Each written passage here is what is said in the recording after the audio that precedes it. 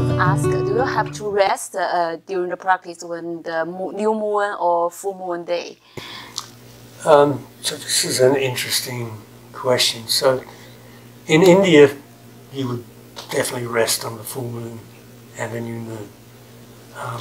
The reason why is that those are very auspicious days in India, as in many other countries.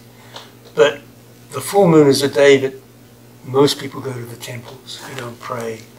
And so the teacher also wants to go to the temple. And so he says, take the day off. And so there's no classes.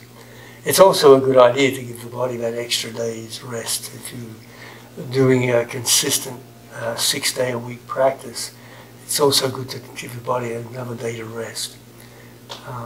It's especially good when the full moon or the new moon comes on a Saturday or a Sunday, whatever the day off is, because then you get 2 days off. So I used to love that when I was with Pattabhi Jois. We'd love to get the 2 days off, and our bodies need it.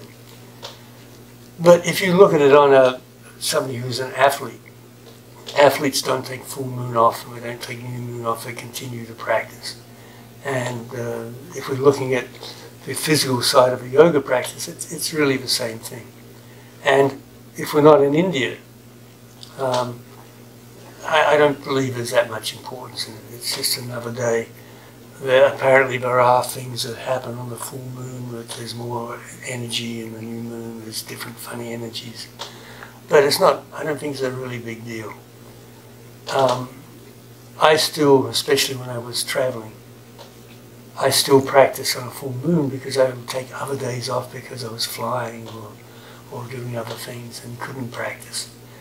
And so that was my thing. So for me, if you're in India, observe. If you really want to be traditional to the Ashtanga practice, you can also take it off. But that means you're practicing 6 days a week. So you have to be doing the 6-day-a-week practice before you're allowed to take full moon and new moon off. And really, it's up to how you feel.